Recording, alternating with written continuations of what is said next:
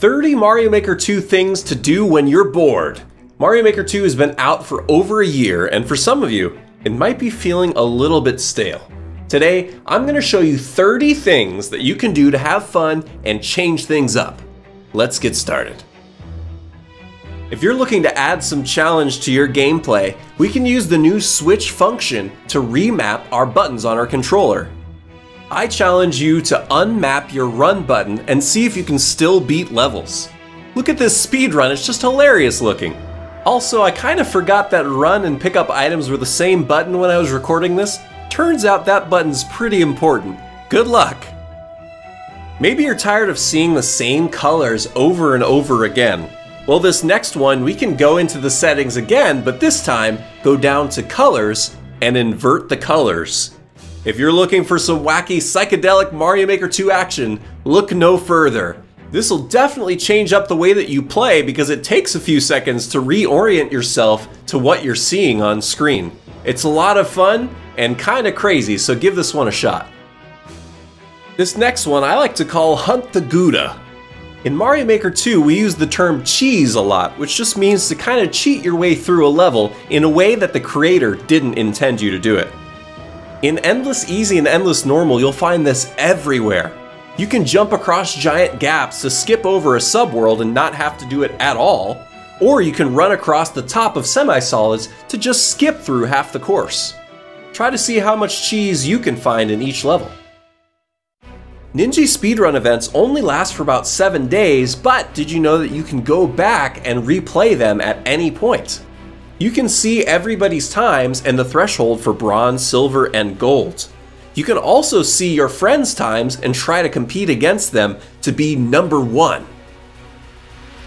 Completing Ninja speedruns is one of the many ways to get outfits in Mario Maker 2. Try to push yourself to get every single outfit in the game. There are many spreadsheets and websites out there that will tell you exactly how to unlock each piece of clothing, and the difficulty ranges from super easy to very difficult. Perfect for you completionists out there. If you're like me, you played through story mode and refused to take Luigi's help when he offered it to you. You know, it's actually really fun to do ridiculous things with Luigi's assist parts. Try to see how much mischief and mayhem you can cause while playing through Nintendo's story mode and trying to break it with your own parts.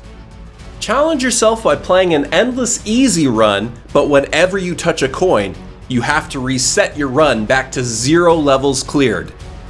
You're not allowed to finish the level unless you have 0 coins collected on the counter at the top left. This is actually way harder than you would expect because you never know which question blocks have coins inside. Many levels also use coins as indicators to show the pathway forward or decorations near obstacles. Look at this deadly obstacle just spewing deliciously tempting but poisonous coins.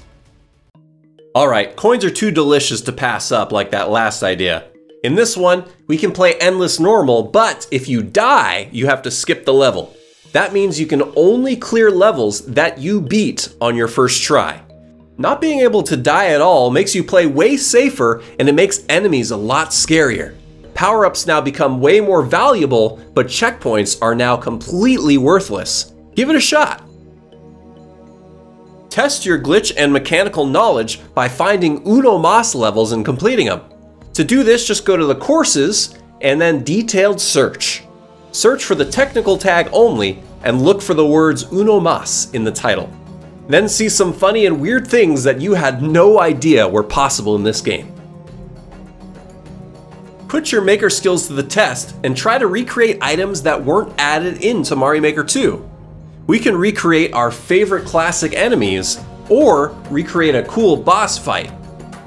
Try to see how close you can get with the elements we do have and keep track of how many you can recreate.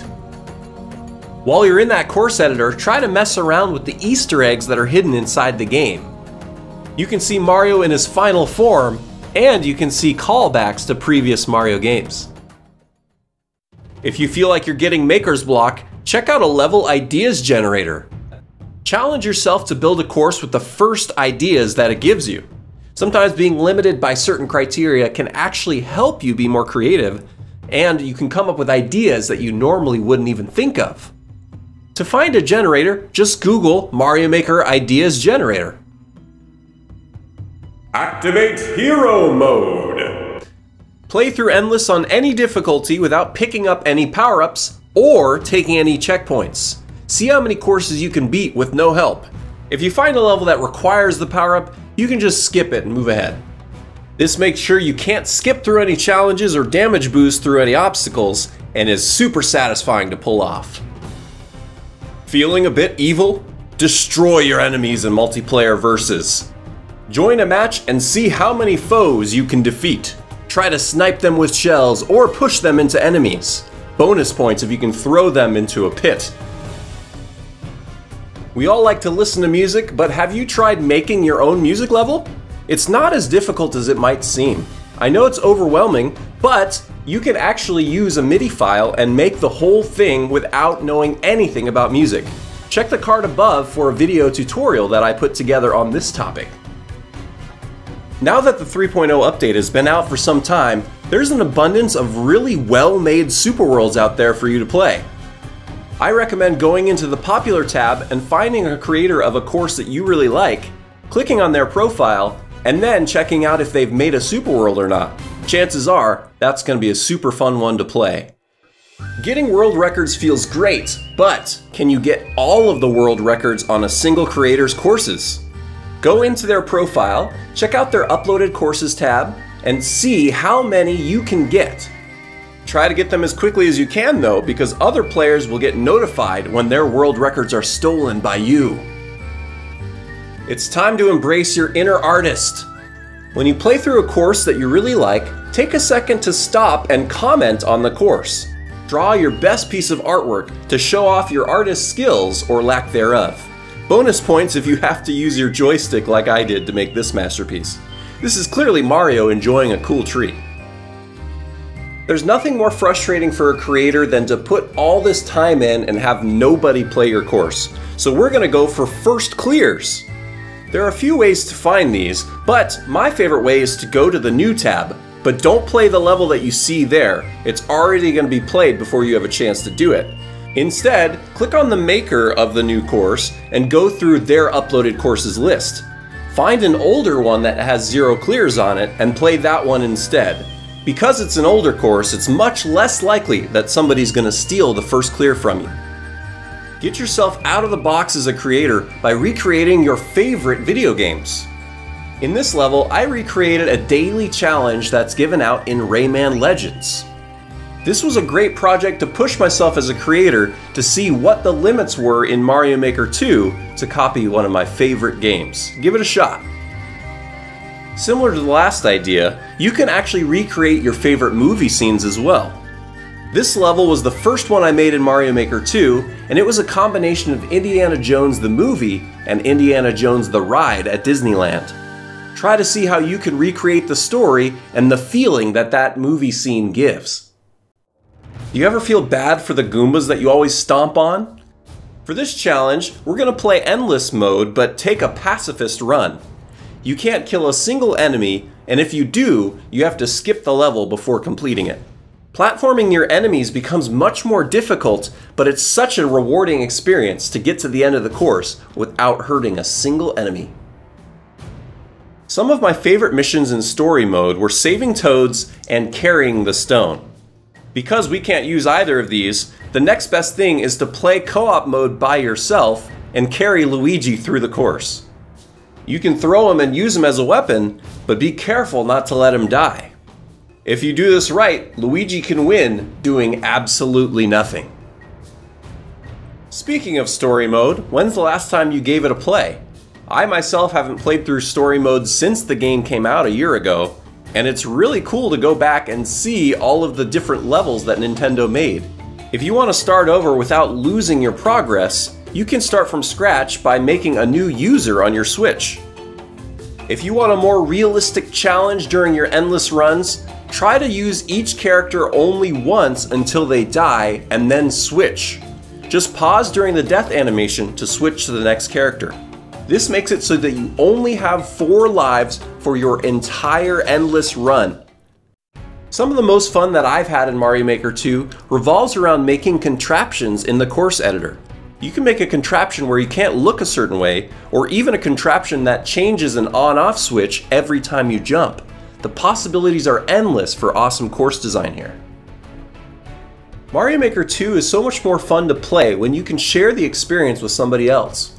I recommend that you play some online co-op levels. I've got a link to a spreadsheet that has some level codes in the description that are designed specifically for co-op.